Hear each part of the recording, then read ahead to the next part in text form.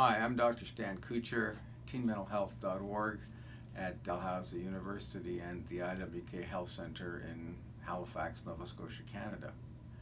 On this World's Mental Health Day, it's really important that we understand how essential it is to enhance the mental health literacy capacity in our countries and globally.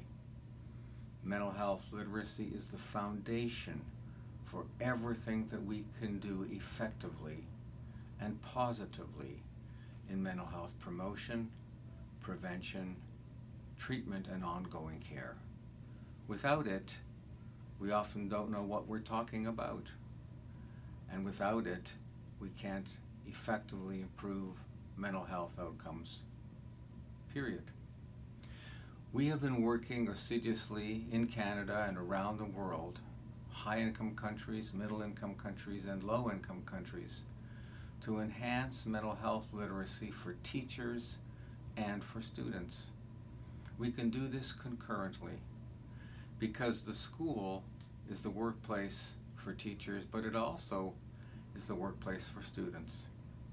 And we know that by bringing together two very important and effective innovations, that is the Mental Health Literacy Guide, a curriculum resource to be used in classrooms for students ages 12 to 15, and the Go-To Educator training, which helps teachers in schools identify, support, triage, and refer young people who may have mental disorders. Putting these two innovative programs together enhances mental health knowledge, decreases stigma, and increases help-seeking efficacy over time for both teachers and for students. This is not a program parachuted into a school setting. On the contrary, it utilizes existing pedagogical approaches which are applied in schools across the globe.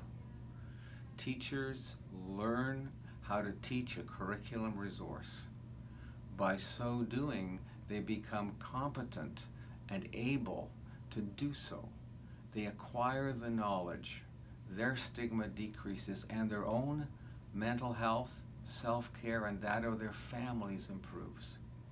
When they apply the resource in their own classrooms, students show the same outcomes as the teachers do, and these outcomes are maintained over time.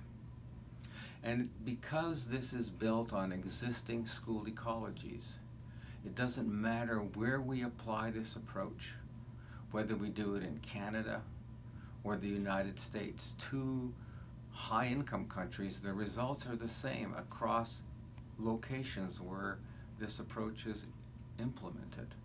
And if we apply it in Nicaragua or in Malawi or Tanzania, examples of low-income countries, we get similar results regardless of where the innovation is implemented. A number of countries are just starting to evaluate and apply this resource and this program in very different ways.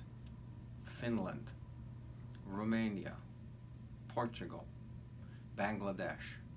And so we're confident that given the solid scientific evidence behind this innovation and the fact that this approach can be frugally and sustainably applied in existing education frameworks, that you may also find it useful in your setting.